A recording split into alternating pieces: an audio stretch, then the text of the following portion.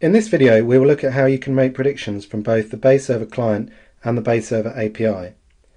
In order to make predictions you will need to have previously trained a network with Bayes server, either from data or expert opinion, or possibly both. We will use a Bayesian network that has already been trained and is included as a sample network with Bayes server. The Bayesian network we will use is called Identification Extended and can be opened from the start page as follows.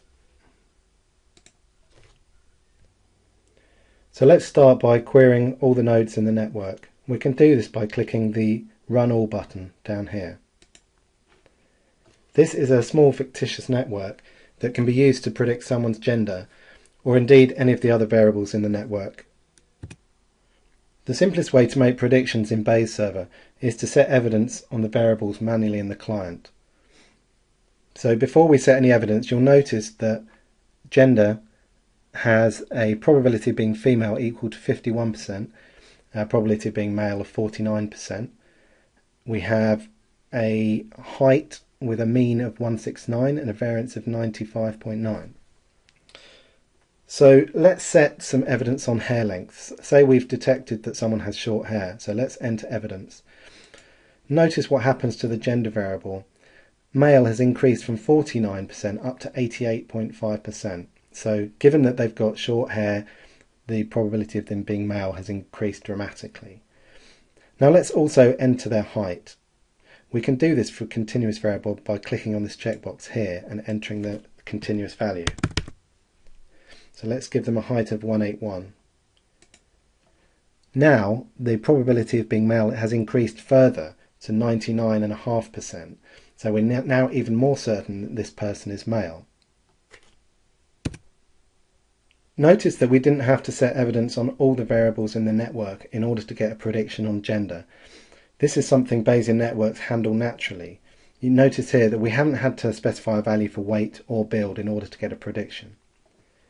The other thing that's great about Bayesian networks is that they can handle conflicting evidence. For example, if we were to enter a weight that didn't match the height, so let's put in a really low weight of 60. Now notice that the Bayesian network can handle that without any difficulty, and the prediction on gender has updated accordingly. So far we have been predicting individual variables, i.e. gender. As well as predicting individual variables, we can also predict multiple variables together. So let's try that now. If we clear some of the existing evidence down and click on the Query tab, there is a custom button here which allows us to predict multiple variables together. So let's try gender and height. If we click the Query button, then now we will get the probability of gender and height given whatever other evidence is set on the network. If we click on the male cell here, the mean and variance prediction for height will update.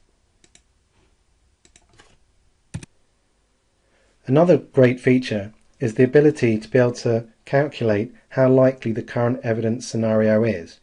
We can do this via the log likelihood button up here. Before we do that, let's return the height to 181 as we had previously. And then let's click on the log likelihood button. So this value here tells us the overall probability of this evidence scenario, and in this case is 0.0173. We also report the log of that value, which is minus 4.056. The reason why is explained in the help file. Now let's update the evidence so that it conflicts.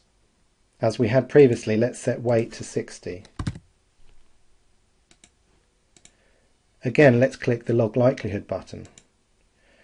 Now if we look at this figure, it's dramatically reduced. In fact, it's a very small number, indicating that there's something unusual about this evidence, and it's possibly an anomalous record. Before we move on to setting evidence from data, it is worth pointing out that you can save the current evidence scenario for a later date. If you click the Edit Evidence button, then from the File menu you can both open and save any evidence scenario for a later date. Manually setting evidence in this fashion is great, but sometimes it is time-consuming and error-prone. So an alternative is to load the data into the UI from Data Explorer. Before opening Data Explorer, let's set up a connection to the database. To do this, we can click on the Data tab and then the Data Connections button. This will list any current connections we have, and by clicking the New button you can add a new one. We're going to connect to a SQL Server database.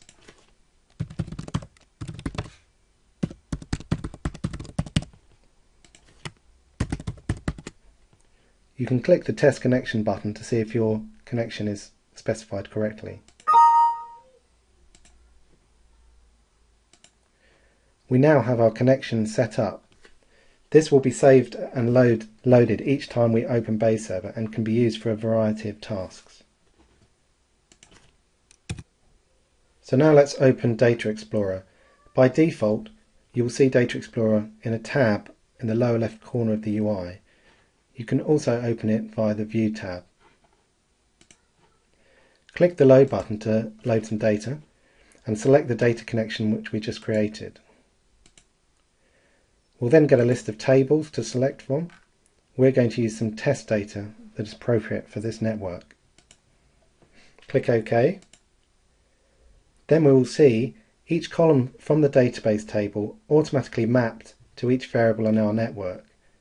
Because we're trying to predict gender, and this table happens to have the known gender in the data as well, we're going to unmap the gender column. Then click OK, and you'll see the data loaded into Data Explorer. We can then simply double click on a row to transfer that record across to the network. If some records happen to have missing data, that's not a problem. They will be transferred correctly, as follows. This is great, but what if we want to record the prediction for gender for all of the records in the data table? There is actually a better way of doing this in Data Explorer. We can use a batch query to make multiple predictions against each record in a dataset. To do this, click on the Data tab and then the Batch Query button. Again, select the data table of interest. We will stick with the one we were using previously and click OK. Now, again, all the database columns have been automatically mapped to the variable columns. Because we're predicting gender, let's unmap gender, but we might also want to calculate some statistics about the performance of our model. So let's add gender in the Information tab. Click OK, and this will launch the batch query window. Here we can select anything we want to predict in this left-hand pane. So let's say we want to predict the probability of gender being male and the probability of gender being female. Let's also output the log likelihood as we did previously, manually. In addition, let's output the actual known gender of the person in the dataset. Now we can either output the results to the window or to a database. If it happens to be a very large table, then it's usually preferable to output to another table rather than the UI. This is not a large table, so let's just output it to the window. So here you can see for each record we have the output log likelihood, the various predictions that we're interested in, and also the actual value in the dataset. As well as enabling us to output the raw predictions to either the window or a database, we can also create charts of the outputs, plots, histograms, and we can also output statistics such as confusion matrices, lift charts, regression stats, and residuals. As well as making predictions on standard Bayesian networks, we can also make predictions on temporal Bayesian networks, such as time series models or sequence models. If we take this example here, we have a multivariate time series model. We've loaded evidence from Data Explorer, and then we have predictions into the future, 25 steps for both variables x1 and x2. Now let's take a look how you can make predictions using the Bayes Server API. There are two APIs available, one for .NET and one for Java. Both are cross-platform. First, let's take a look at how you can make predictions using the .NET API, using Visual Studio and C#. In Visual Studio, create a new C# console application.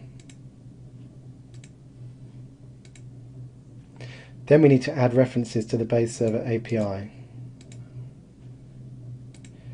These will be located in your installation folder. We're going to use the .NET 4 version.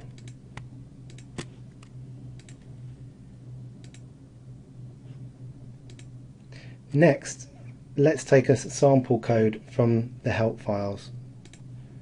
We will use the help files that are distributed with the user interface. They're also available online. We're going to click F1.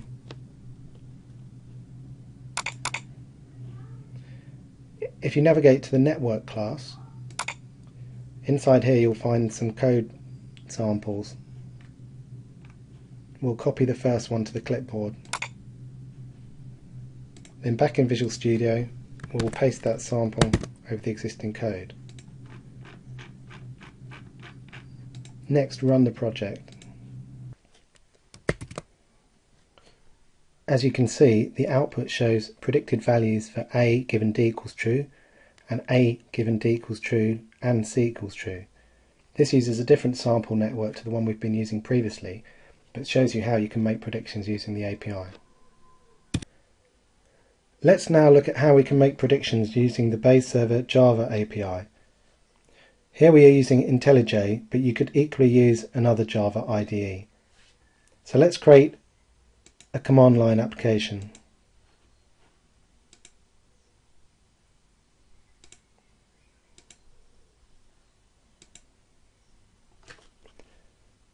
Now let's add a reference to the Bayes Server Java library.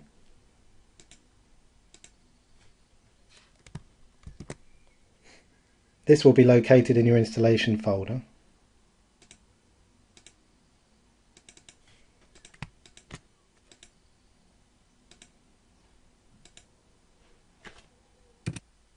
Now let's add a class.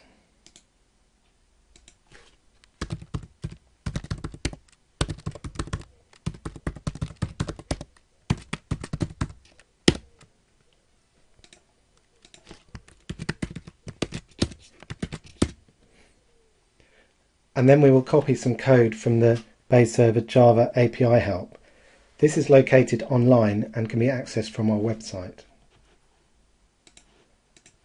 If you navigate to the network class, you will see there are code samples embedded, which can be copied. So let's copy the first example.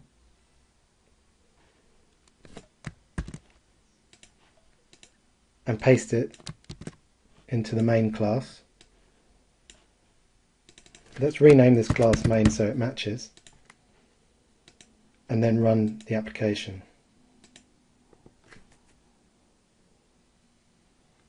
So you can see we now have a prediction for A given that D equals true, and also a prediction for A given that D equals true and C equals true, showing that you can make predictions from the Java API.